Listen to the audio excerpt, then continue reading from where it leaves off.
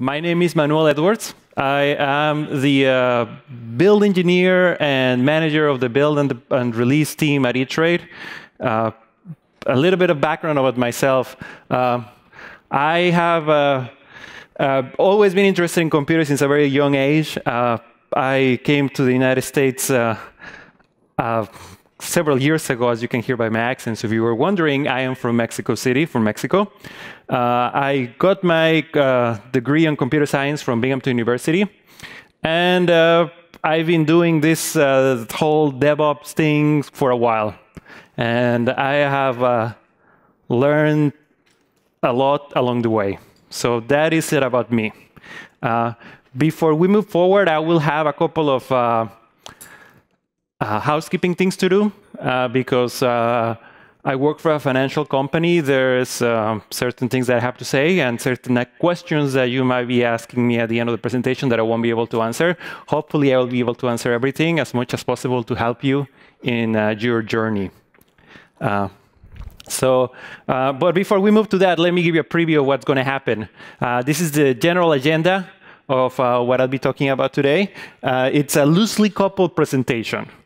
So each one of those 4 modules that you see up there, they relate to each other, but they are loosely coupled. I thought the 4 most important things to get continuous delivery implemented in an organization. Not that we have done that completely, of course, but I'll try to tell you as much as what we have done and what I have learned.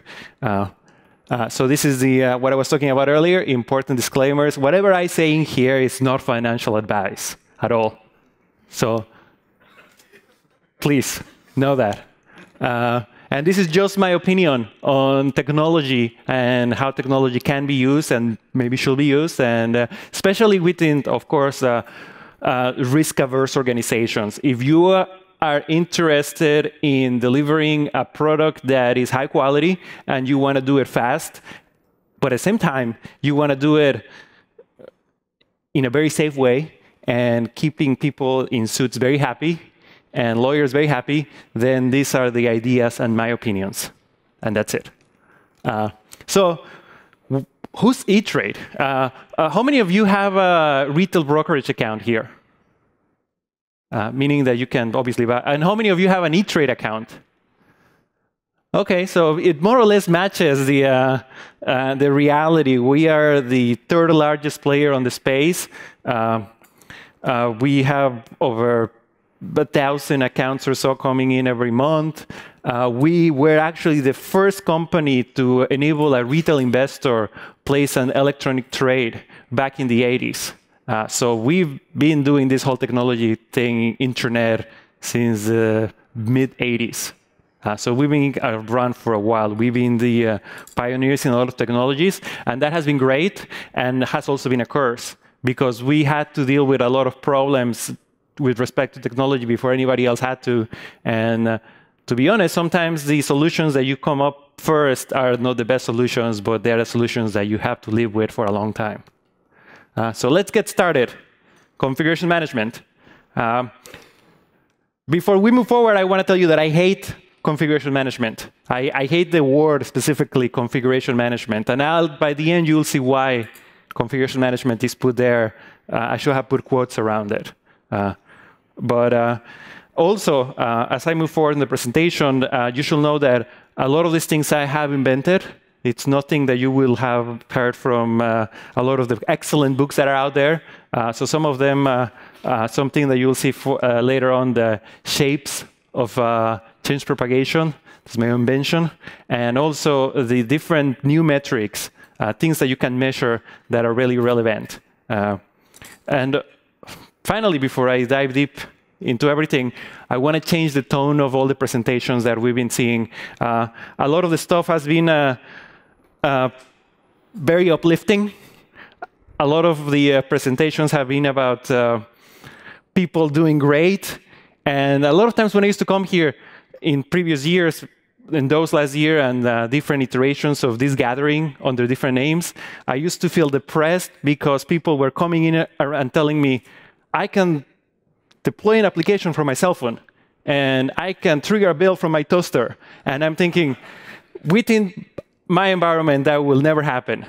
For many reasons, right? Whether it's, you can blame many different external forces, whether it's audit, whether it's regulations, whether security, lawyers, just the inertia, technical debt, senior management, or the weather, anything. So what I want to tell you a lot about that I'm going to talk about in here is our failures. So that's right. I'm going to talk about the failures that my team and my company has gone through to learn things the hard way, so you don't have to. Okay, so let's take a story time. And as I mentioned, the company has been for a long time, and back in the mid-90s, actually, we had a unique problem where we were growing really fast, and we wanted to maximize our investment in hardware, which means that we were buying really expensive boxes, and we wanted to squeeze in as much intelligence and bits, basically, that we could in them.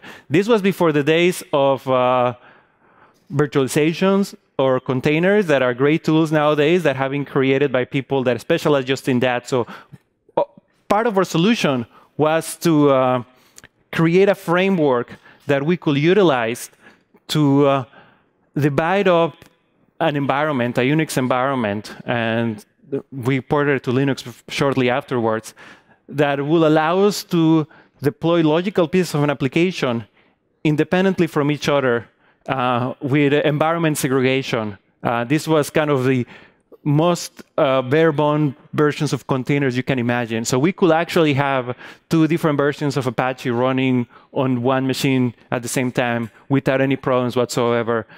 We could have different parts of different applications that are not related to each other at all into one machine deployed into one part. We also wanted to make a commodity out of application management.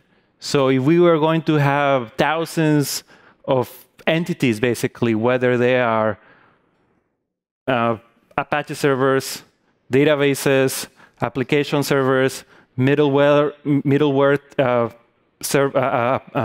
deployments, or even back-end functions such as trading engine and so on, we wanted to have a set of engineers that could be easily trained, and that you could tell them, this is the one command that you will use everywhere to stop that thing, whatever it is, whether it's a database server or a web server and so on, right? And as I'm telling you all this, you might be thinking, that sounds great. It sounds like a great framework to have, and it was great. And when you learn it, you learn to love it.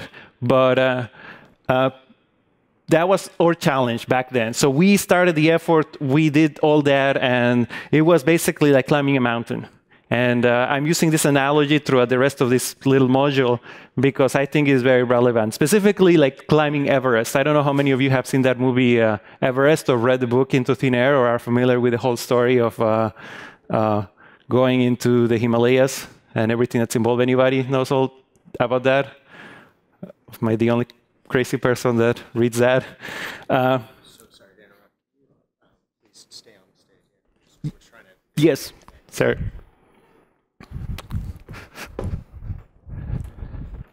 Yes, you just stay up here. I can't see your faces individually, so that's why I came down. I wanted to have some contact with the audience, but never mind that.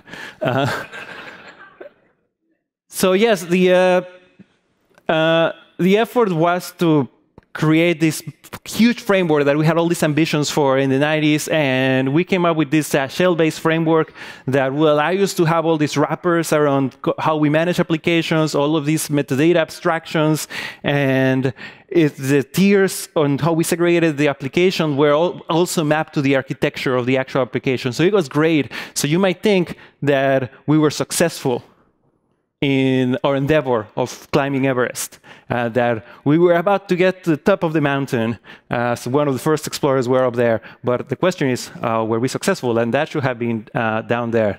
That question mark, by the way. Success. So what happens? foreseen side effects. When you're climbing Everest, once you get past 25,000 feet, you get into what is called the dead zone. The oxygen level drop down, and you start, at best, your reasoning goes down, and you feel like you're drunk. And that's the best case scenario. Of course, that's not very conducive to performing high exertion and cardiovascular activity, of course. So something similar happened in here when we started going crazy on our configuration, and we get into the side effects of what we call configurationitis.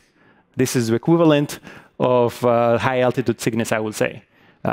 So we were climbing up the mountain, we get up there, and what happened is that we realized that we got in deeper than we really wanted to be in.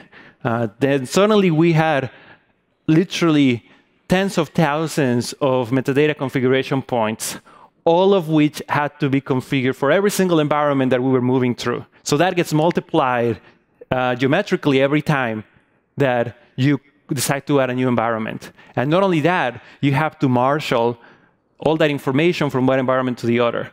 And that becomes terrible. It's a recipe for disaster because at any single point in time, you make a mistake. And that was one of the main problems. I realized that this beautiful configuration framework that we had given us as a side effect. Also, we wanted to get to the top of the mountain basically on one go, which is in the analogy of going up Everest. For those of you who have read the book or maybe seen the movie, I haven't seen the movie, but I've read the books and I have read other things. You don't go in one go. You actually get up to base camp, you stay there for a while, you kind of acclimatize. You go up to base camp, to camp 1, you come down again, you maybe go up to camp 1 again, stay a couple of days, come down, and you keep repeating that. You have this kind of continuous delivery approach to climbing the mountain. You don't try to do it all at once, otherwise you die. It's true. But we didn't do that with our environments, and we were treating the environment as one big entity. And that was a recipe for disaster. Even when we started doing continuous delivery a few years ago, what we encountered was that we really had continuous downtime because all of environments were inherently atomic. You could only deploy to the whole thing at once. And it was very, very difficult, given our configuration framework, to break apart an environment and say, oh, I only want to go on one side before, or I want to do a canary release.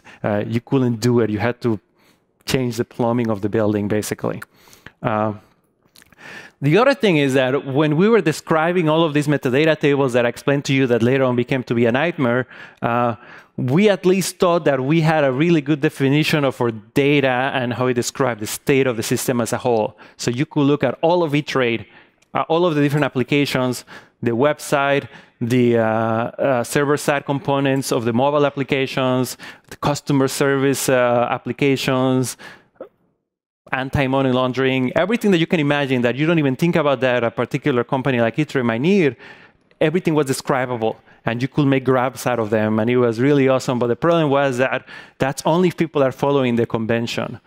So our model, even though it was truly orthogonal, this is a word I was advised to kind of back off from during the presentation, but I'm sure you guys can take it.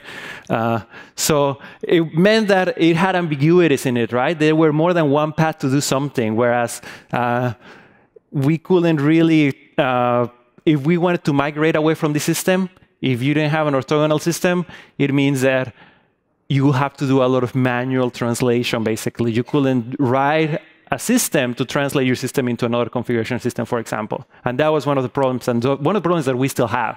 So this is one of the failure stories, as I told you, that I wanted to share with you. So obviously, what we needed at the end was the configuration management Sherpas. We had a whole team of people whose sole job was to help carry configuration data and create new configuration data for all of the applications that we were deploying.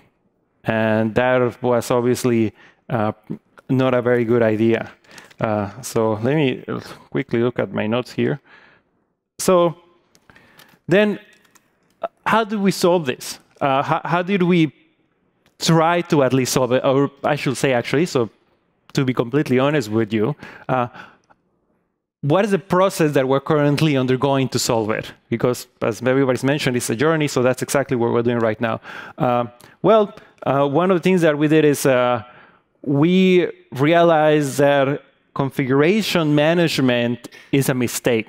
And this is something that I've been trying to evangelize for a while now. And that's why one of the main things that I told you what this section should have it in quotes. Configuration management is a mistake. And nobody in this room should be doing configuration management at all. What you should be doing is standards management. And what that means then is you set production standards, and for any deviation of that, because there will be deviations, because only production is production, then you need to then set those exceptions in whatever system you're working with. And that's what you manage. You manage the exceptions instead of the configuration. That was a problem with our configuration of the leaf that I was talking about. This will be configuration at the root, basically, or at the trunk, whichever way you want to see it. The second part is you need to set up base camps. You need to divide and conquer.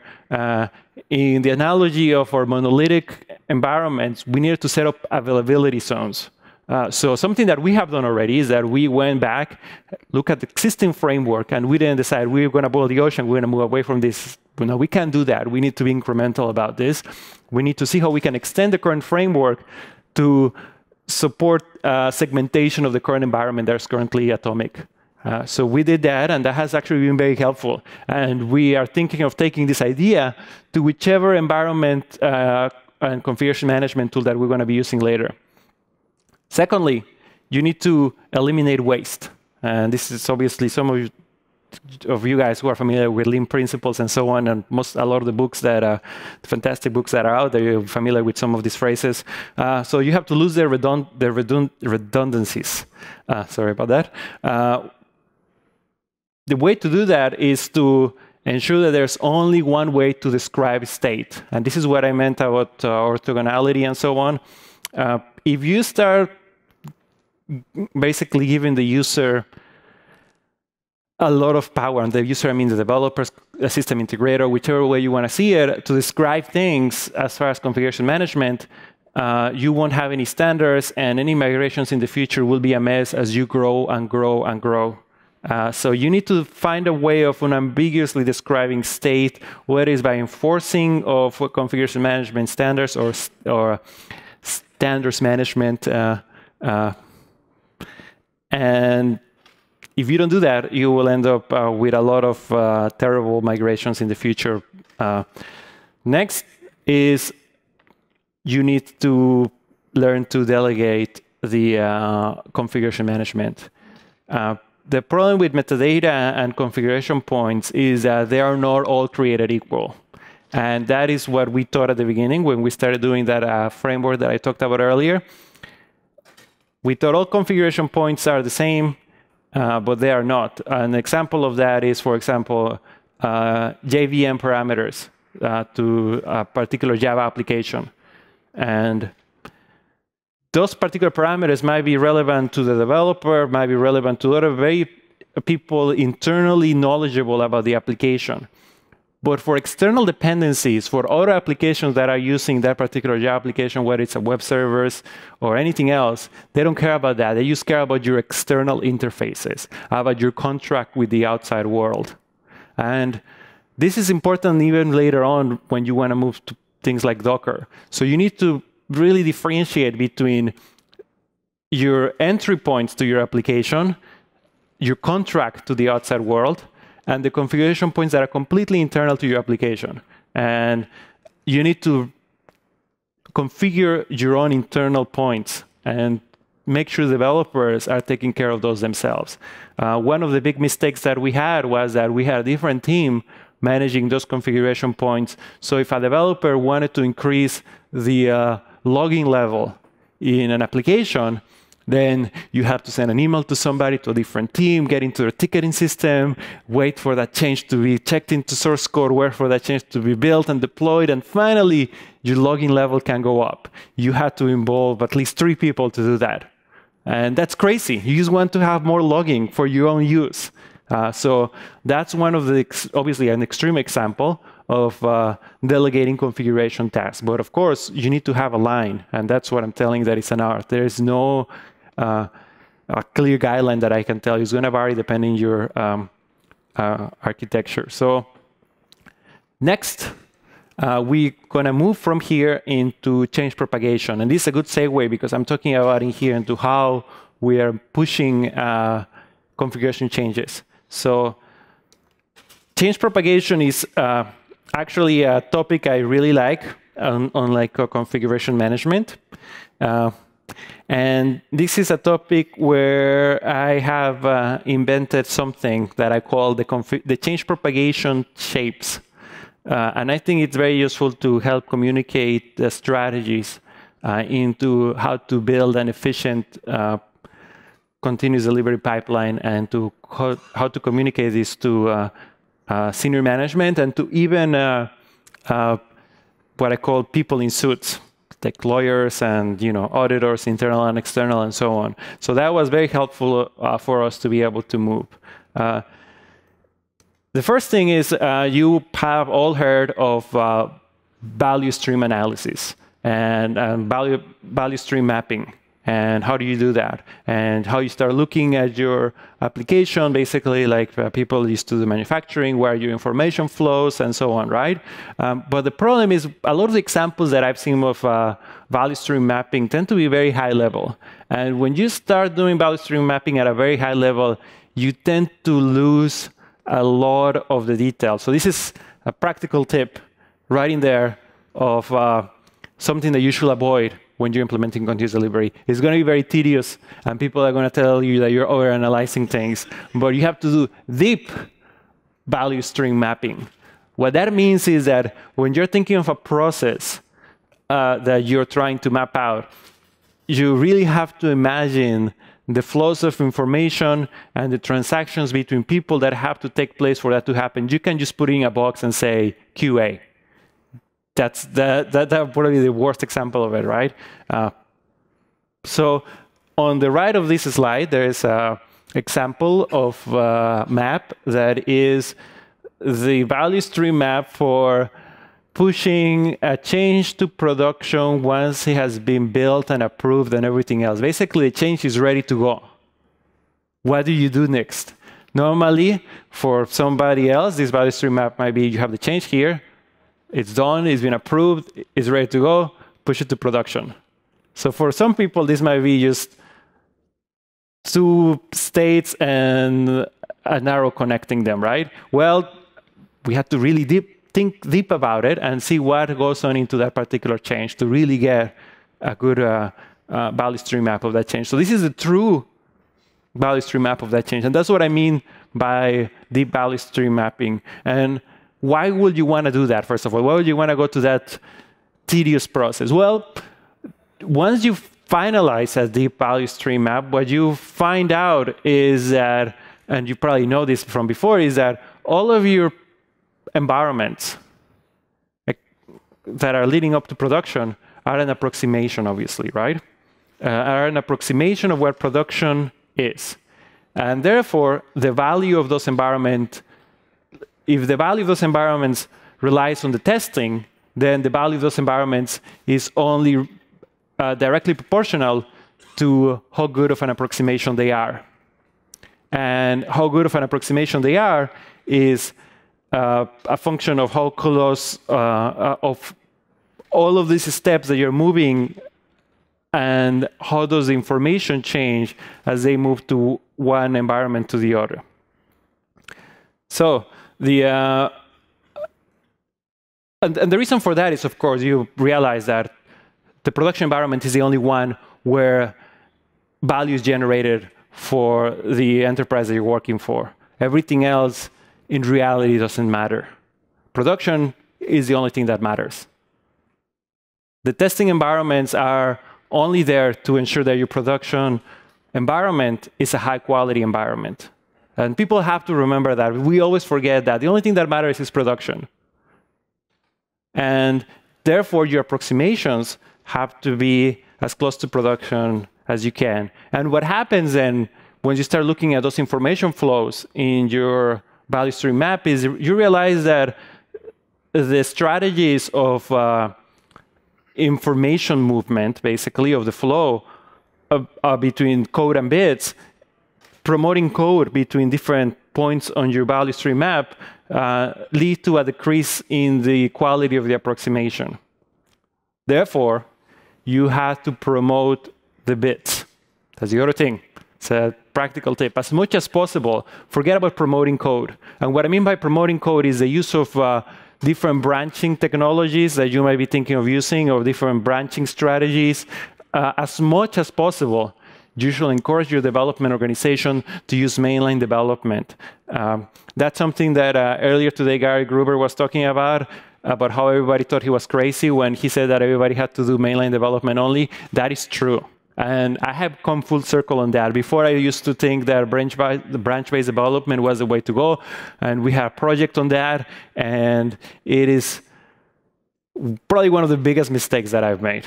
And some people love it, but I'm telling you, the quality of the environments upon which you're deploying your branch-based code is far less than it could be if you were deploying a mainline product on them. It might be very good, right? And that's the problem with a lot of branch-based development outfits. You build your branches, you create products out of those branches, you deploy them to a testing environment. Testing environment looks great, but guess what? That is a completely different product than what you're eventually going to have in production. And like I said, the only thing that really matters is production. So if you are doing branch-based development and you are pushing branch-based builds into some testing environment, just keep that in mind.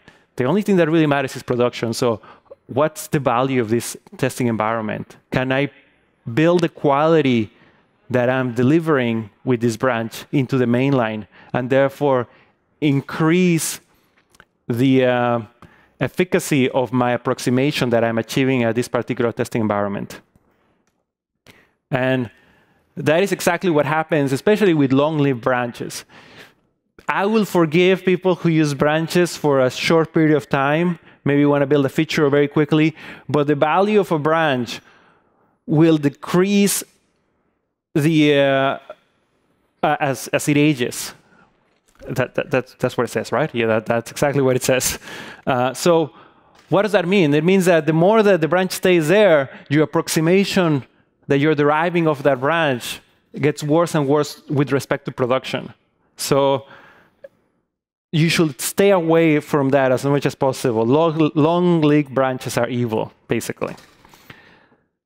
Next is the change propagation shapes that I was talking about. And this ties in exactly with this whole concept of promoting the bits and promoting the source code. So there are two main shapes, actually. There are a couple of more, but I'm not talking to them about any here. For some reason, the names of the environments got messed up in the presentation. I'm sorry. There should be some names there with environment names where you can actually see that more or less okay. So on the left-hand side, you'll be able to see the staircase shape, which is a typical shape that a shop that is using long-lived branches might have. You will have a branch, for example, for development, or an integration branch, and then you might have a long-lived release branch or production gold branch. And what happens is that you do your development in your DVL, in your development branch, or in your team branch. You merge them into an integration branch, and eventually gets promoted into a release branch. And what's happening in every level is that you have a pipeline for each product that you're building off from that branch. And the value of that pipeline is only really useful for that particular product that you're building. That's why there are different colors. On one side, you have one product built from that particular code, and the other one from different branches, right? So what happens is that not only your metadata is different, because by definition, different environments will have different metadata, but your applications are completely different as well. So you really have diminishing approximation, and therefore diminishing value overall for the business. And what happens on the other shape, on the slide shape, is that you have slide. And you're going to take the same product all through your pipeline, no matter what, from development to production, but you can just let it slide and go down directly to production. Obviously, you need to have a gate or something that will allow you to gate quality. And that is the testing piece to DevOps and continuous delivery. So the advantage of this shape, of course, is that your metadata is still different. So that delta between your environments, between your approximations will always exist. But your application is the same. And therefore, you're getting more value out of those environments that you have out there. So that is the shape of change propagation. And if you currently have in your organization a staircase model, it's not an easy migration, and that's something that we're currently dealing with. Especially older legacy code, such as we have in ETRADE, quite a bit of it, it's probably stuck forever into a staircase model because of how changes our architecture for those particular pieces of code. However, for the newer pieces of code that are coming into your organization, any new projects, you should think of adopting slide shape right off the bat, which means obviously that you're going to have, if not mainline development, you're going to have very short-lived branches, or you are going to have continuous reintegration into a mainline branch from which is the only one that you're going to be making builds from. Next, so finally, this is the final slide on the change propagation side. This is the more problems that we encounter with staircase model. So I already talked about the configurationitis, which is what happened with our configuration management framework that we thought was awesome. And to be honest, if it wasn't for a few things, it would have been really awesome because it really did achieve a lot of things that the containers did, and it really did serve us well for a long time, but it didn't scale, obviously. On the change propagation side, its equivalent is environmentitis. What is that? So what happens is when you have all of these different environments, as I mentioned before, let me try to go back. When you have the DVL environment, and then the next environment, you might have did and SID, and then a UR and production, for example. You test in one step, and everything looks great. You go to the next step, and people say, it's not working anymore. What happened? My application isn't working. It broke everything. The whole environment's broken. We need to add some sort of validation before we move forward. And the idea that comes around, and I just shiver thinking from it, is let's put another environment. Let's put another branch where you can integrate your code before it moves into the next environment. So the answer to environment instability becomes create more environments, create more of these steps to the ladder so that the next step might be better off. And that's obviously missing the point completely. So obviously, the answer to, as I mentioned, the main symptom of environmentitis is that people in your organization will tell you that you need more environments. The answer is never more environments.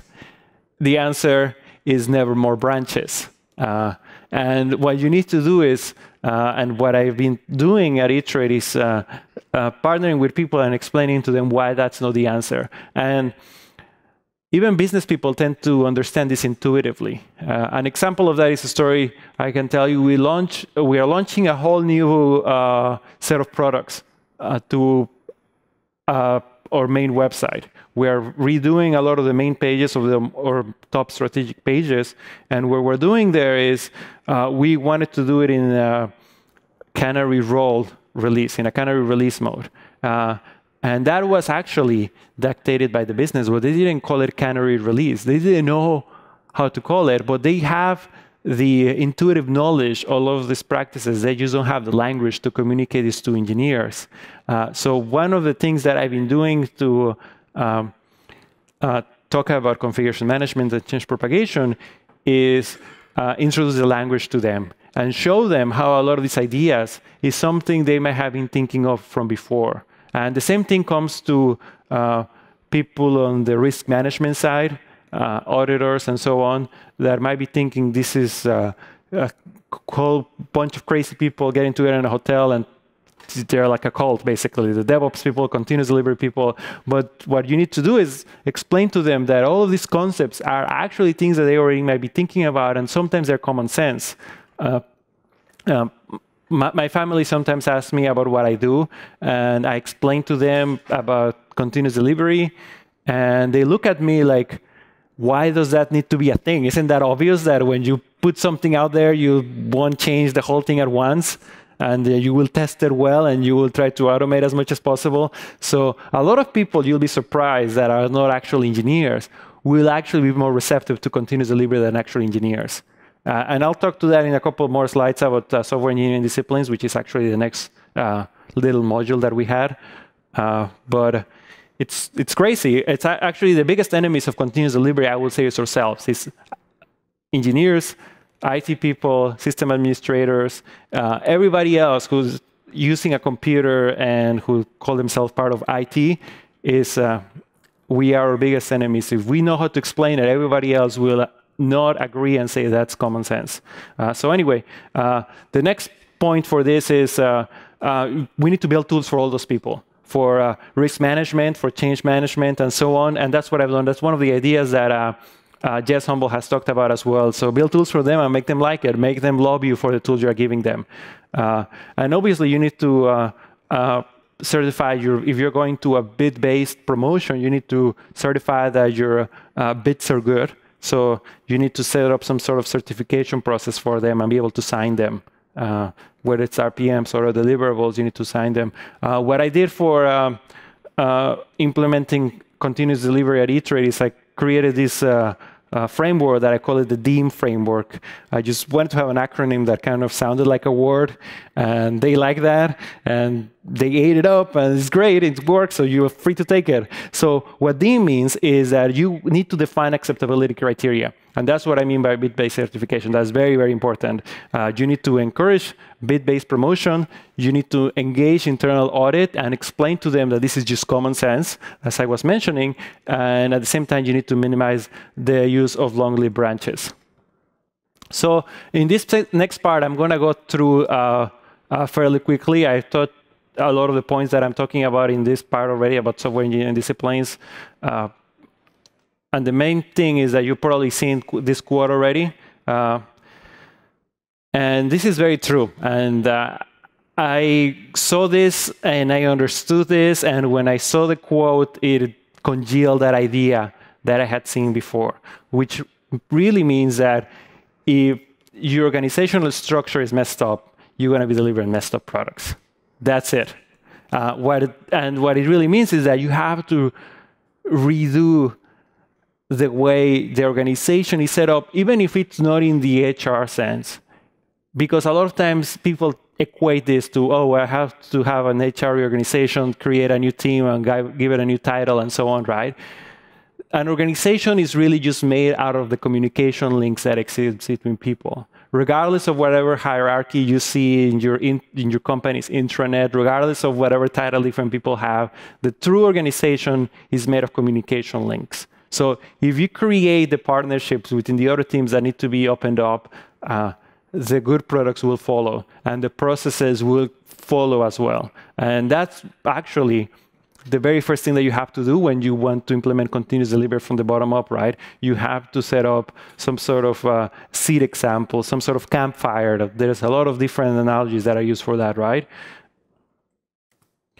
So another thing that was mentioned as far as what you need to do for implementing continuous delivery in an organization is, and this was mentioned this morning, a manifesto. HP had a manifesto. We're also doing a manifesto, which is basically a collection of all of these do and don'ts for developers and software engineers as far as discipline goes. And this is the hard part, because then you're mentioning to the developers how to do their work, and that is the hardest part probably. This series of slides is probably the hardest part. It's probably the part that is talked about the most. So that's why I'm going to skip it and get to the automation part, which is the last one. Finally, software engineering disciplines. you've seen all that. One of the last things that I want to talk in this particular section is the metrics that I set up for measuring better how we're doing. There's RTMM and all those other metrics that you all know. There's also build time to runtime verification, which will measure the effectiveness of your development pipeline, which means from the time you start a build to the time you can verify it on environment, whether it fails or not. If it fails, how long is that time? And from runtime verification to fixed build start time. Not only when somebody checked in the code, but to the time that you determine the issue, to the time that somebody checked in the fix, not to the time that it got fixed, because that's RTMM, right? So this is runtime verification to build, basically. And build failure to build success. And this is RTMM specifically for builds, only for build-related problem. So when you actually use these three metrics, you can make a triangle because they are actually, if you think about the process and the value stream, this will actually be the only three possible paths that you can take. What you want to do is minimize the area of this triangle. So you can measure them, take the area of that triangle and minimize that. And that's a really good metric, actually, that I've encountered, is a triangle of deployment agility. And that's another one of my little crazy ideas that you can take away. Finally, let's go to automation. And this is specifically talking about electric flow, which is what we have been using to supercharge the delivery at ETRADE. And what I did is I partnered up with a particular team first a couple of years ago, which is from a product that many of you might not know. We are also actually the #1 in this space of managing stock plans that different companies put out there. So if you are an Apple employee, for example, we manage the stock plans. We provide the product, the applications to manage for Apple to manage the stock plans. Now, we have a lot of other companies, and we're the #1 vendor in that space. So for the particular side of the business that's putting that product, I help them enable continuous delivery. And what we did is I took all of the lessons that I talked about in the previous slide, simplified configuration management, slide change propagation shape, software engineering disciplines, and obviously putting awesome automation was very important. And what we did is to start automating all of the other parts that talk about it. Obviously, you talk about automating build and deployment and testing, but there's other things that you have to automate. Network level tasks is very important. If you want to have continuous delivery without continuous downtime, you need to automate network level tasks to be able to be nimble on your load balancer configuration. Whatever kind of load balancer, network level routing you have, you need to be very nimble on that, and you need to be able to automate those things very quickly. You also need to be able to make reports for people that wear suits again. And you need to then have test aggregation about unit test, functional testing, and so on, right? So that needs to be automated as well. And what we did is we came up with this little workflow that you see at the bottom, which is the pipeline for the corporate services group is called. And that is very successful. We increase the throughput of that team around 1,200%. That's 1,200%, 120 times faster.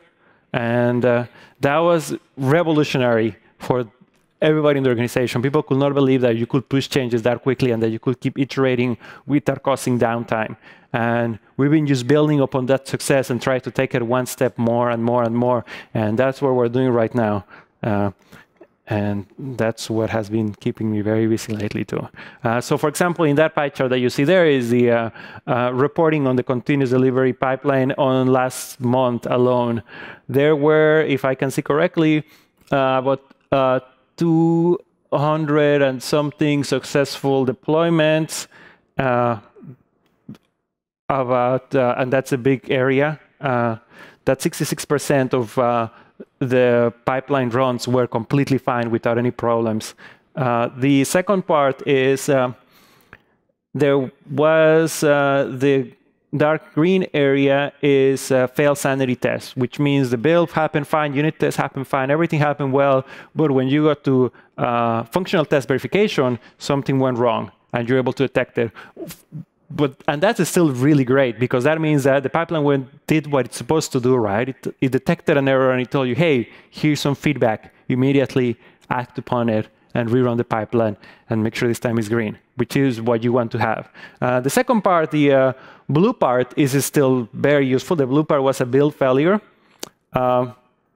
which I don't know how to feel about build failures. I think they're the kind of the lowest common denominator of failures, but they're important to know, of course, and to fix. And the second part are really odd instances, like a one-off of everyone. One of them is deployment failure, which means there must have been something wrong with all deployment infrastructure at that point, or something went wrong during deployment, but everything was fine because of how we automated things as far as the network level, for example, how the requests are routed, right? There was also a failure on the publishing of test code coverage, which is not a big deal, but it's there. There was probably something wrong on our Sonar server, something like that. And I don't know the other category, but it's also one of, oh no, the other one is really weird. It's a failure on a sleep command that we have. So we let application warm-up come up, and there's a sleep part. Apparently sleep got messed up for some reason. It couldn't sleep for a while. So I don't know how that happened, but that's only one time out of the couple of hundred, several hundred that we did. So that's how we have automated at ETRADE, one of our main flagship products that unfortunately most of you haven't seen unless your company happens to administer their stock plan through our product. So here are a couple of practical tips for electric flow usage. And this is something that I mentioned through previous meetings, is automation is documentation. What that means is that, as it was mentioned earlier before, even in other conferences, practices like ITIL want to provide processes by giving you a text document, by giving you a Word document, basically, by telling you you need to document and set standards and so on and put it in a Word document.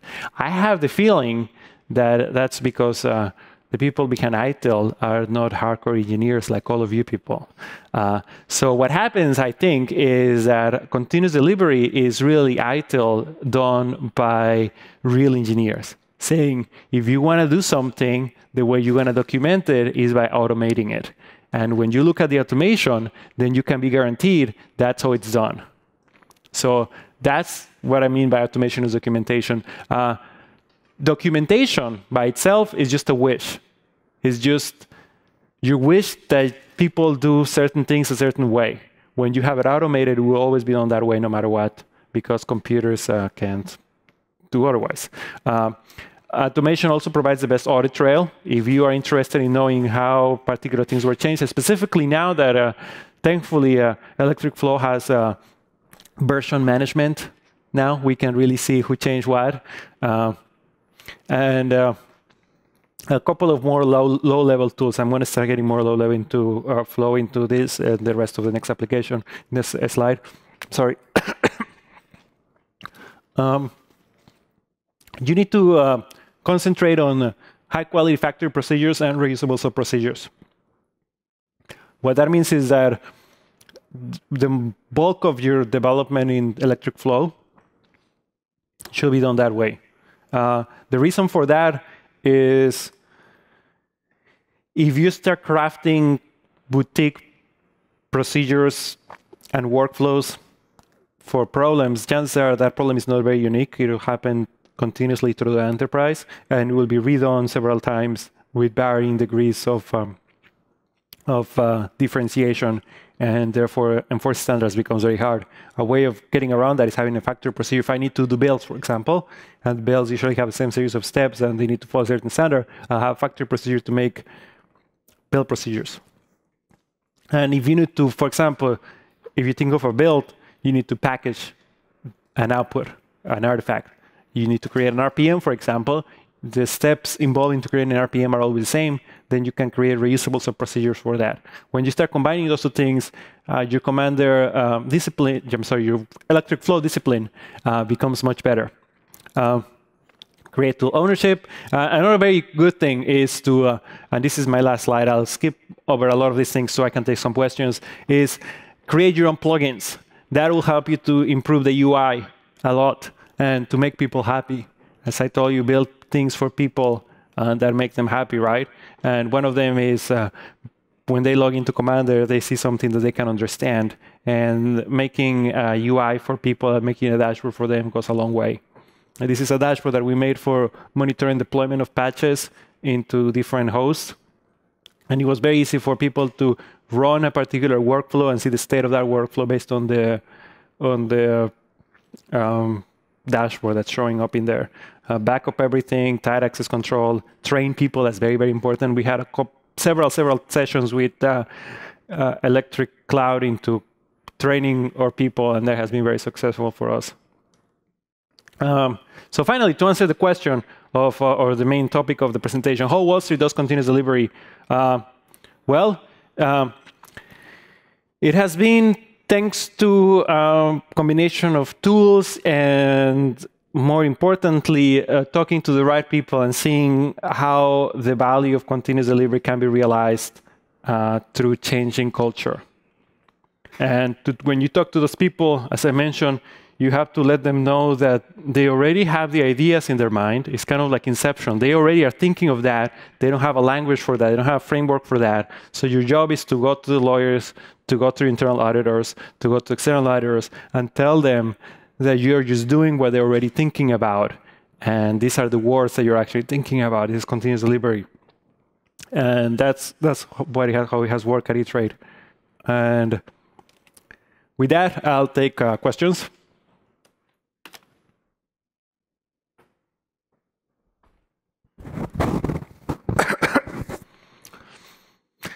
Anyone?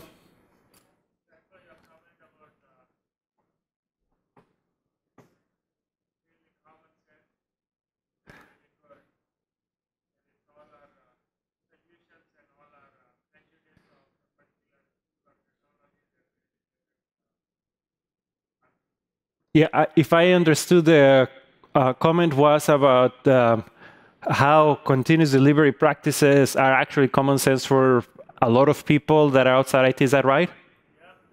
Yeah, that's very true, and it's funny that it never really occurred to me until I started trying to explain continuous delivery to family members and other people that are completely removed from this world. And that's when I realized we are just our own worst enemies, and that's why it's so hard to sell this. You shouldn't try to sell it to other IT managers, to other software engineers. That's when the culture clash happens, right? It's operations trying to tell me how to do my job. Are they going to change the way I'm working and so on, right? That's the only reason there's this whole culture aspect to this. Other than that, you're right. It's just common sense and common sense practices, really, to deploying things.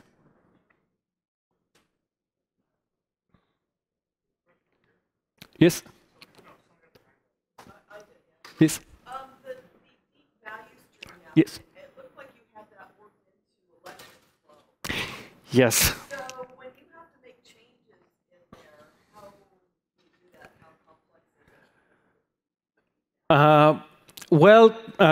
That's a very good observation, by the way. Yes, we use electric flow to map that out initially. It was just to help us understand what was happening and to help us measure that. It's not something that we normally will do now.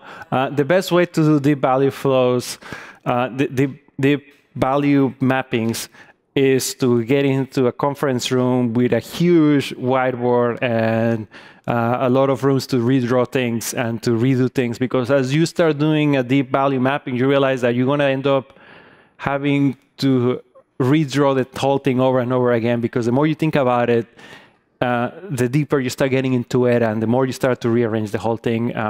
So using a diagramming tool can help you for certain sections, but yes, we normally don't use electric flow for anything else other than that initial part. Yeah, no, because I know Yeah.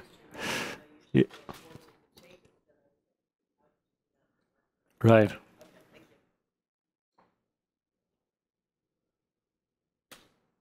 Anybody else?